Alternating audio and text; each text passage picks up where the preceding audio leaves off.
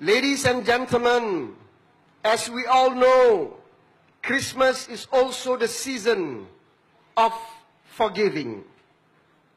The Bible says, let me quote from the book of Luke chapter 6, "Do not judge others, and God will not judge you.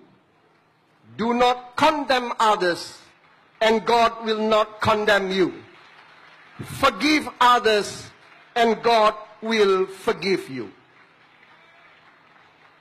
Again,